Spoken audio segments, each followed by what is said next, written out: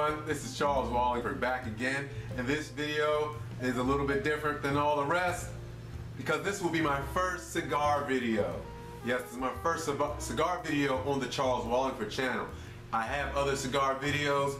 You can check them out on the Minority Report. So please check out my friend Cigar and myself on the Minority Report. But what we're going to go over today is the Chronicles of the Rookie Cigar Smoker. And that's what I am. I'm a rookie cigar smoker. But believe it, baby, I'm going to be Rookie of the Year. So let's go over my first 9 sticks.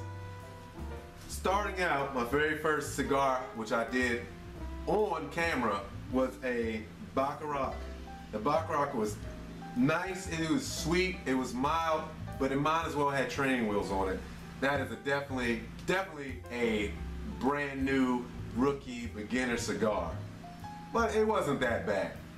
Then I moved on to Rocky Patel 1999. My good friend Style Khan, he said he's never had a Rocky Patel he didn't like. I tried it, didn't like it. Didn't like it, seemed like it was just too mild to me, but nonetheless I went back to try some more cigars to my local cigar shop, and that's Asylum. Asylum is a great shop, and we'll talk about that another time, but that's where I get most of my cigars from. Then I went on to try the Gurkha 125, or Gurkha 125th anniversary. That was a very good cigar. I enjoyed that cigar. That cigar had a lot more body to it, and I was not ready for that much body also. It didn't happen until the end, so that was good, but I felt a little weird, a little queasy. I didn't get a headache though, but I was like, ooh, this is a different feeling that I usually don't get. But I still had a good time, and that buzz I acquired was not so bad. I moved on to the Gurkha Seduction. Now, the Gurkha Seduction is the same body, is a medium bodied cigar, but it seems like I enjoyed it a little bit better. Maybe the flavors were a little bit different to cause me to like that a little bit better, but I like that cigar. Then I moved on to the Gurkha Grand Reserve. That was a good cigar. I'll come back to that. Then I moved on to the Monte Cristo White Series. I went looking in, again, Asylum, my local cigar shop, and it was a fellow cigar smoker in there. And I'm looking around, and he was giving advice. I'm like, okay, yeah, I mean, I'm open to anything. If you've been doing something longer than me, you have more experience, why not? So he said, this right here will be perfect for you. It's mild, it's not too harsh, and it has a good feeling, and it knocks your socks off. And I'm like, okay, all right. He said, in fact, if you don't like it, I'll buy you a new stick on me. I'm like, oh, well, all right. So I tried it, and I was like, I don't like it. Did not like it. Went back to the cigar shop, and they said, yeah, that's not our deal. That was his deal with you. And I'm saying I'm fine with that, but where is the guy? He was like, I don't know. He's not a regular. So a person that's not a regular made that deal or whatever with me, and it was claiming that special cigar was so great, and it wasn't, and he wasn't there. But I wasn't deterred. I was like, I still want to get a nice cigar. What can you help me with? So again, I told you I'm at Asylum, where I'm from, in Gambrills, Maryland. They suggested the Asylum Insidious. Asylum Insidious. And that was a very good cigar. And I'll get back to that also. I enjoyed that cigar a lot, and I'll get back to that. Cohiba. I tried a Cohiba. It was a Dominican Cohiba.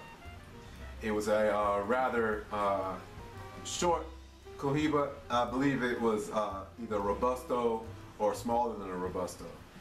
I found out that I don't really care for smaller cigars after smoking that, and for some reason it didn't hit me. I didn't enjoy it. It didn't taste like anything special. It was mild again, and it was just, I didn't get anything out of it. Also is the Cohiba Red Dot, if I didn't say that already.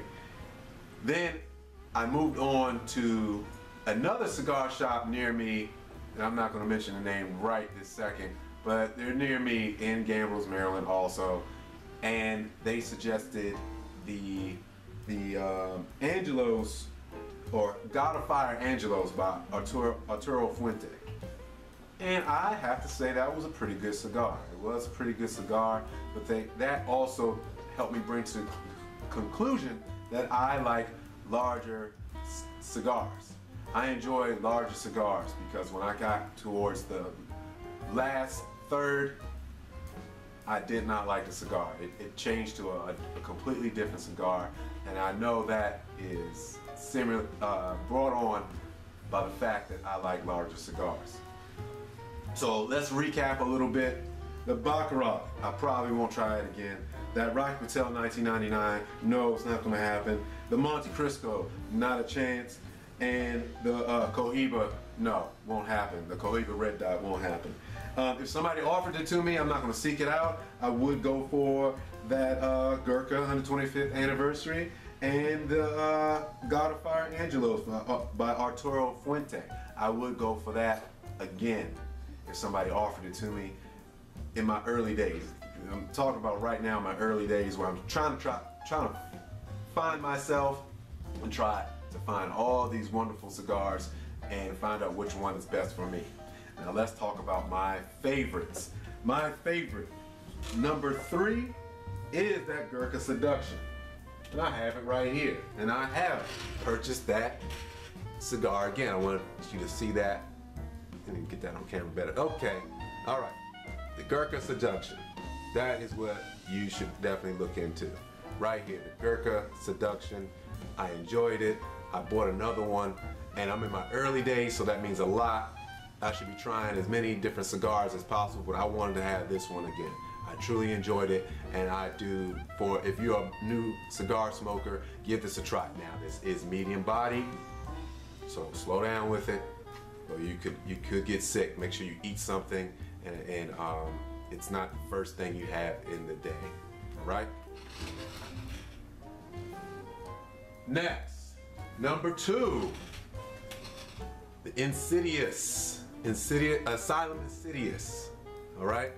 We get a closer look. There you go. That's my second favorite cigar. I love the way it smells. I love the way it smokes. And this is a large cigar. Yes, it is. I don't know how to say this without saying this. I like them bigger. I like them bigger. I don't know. Yeah, honestly, I don't like the last third so much. The first 2/3 is what I enjoy better.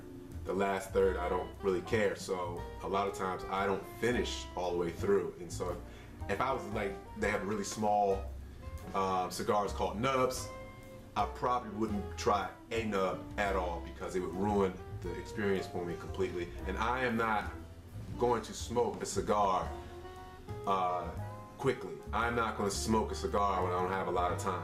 I'm going to have plenty of time, or I'm not going to smoke it. Last but definitely not least, my absolute favorite cigar right here. This is the Gurkha, the labeling's in the way, but this is the Gurkha Grand Reserve. Gurkha Grand Reserve. It will be very easy to distinguish, it'll be very easy to see, even though you don't see the label, because they're not going to come any way but this way, and you will definitely enjoy this cigar. This was a wonderful cigar. This cigar was infused with what was that? Cognac. Is infused with cognac, and you can smell this cigar. This is a wax seal. I'm not sure if the wax seal has this scent, but this is the exact scent of the cigar, and it smells so good. It smells so good. And that is a big thing with me. I'm big on scents and smells and tastes, and this doesn't smell like and taste like a regular cigar.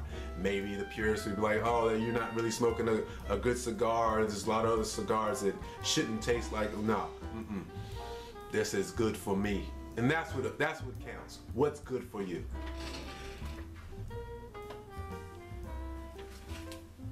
Okay, everybody, that was my first rundown, my first video solo about cigars. I hope that helped you if you're a brand new cigar smoker. If you're not a new cigar smoker, hey, maybe you saw something that you didn't know before. Great. If not, hey, help me out. I'm Charles Walhingford.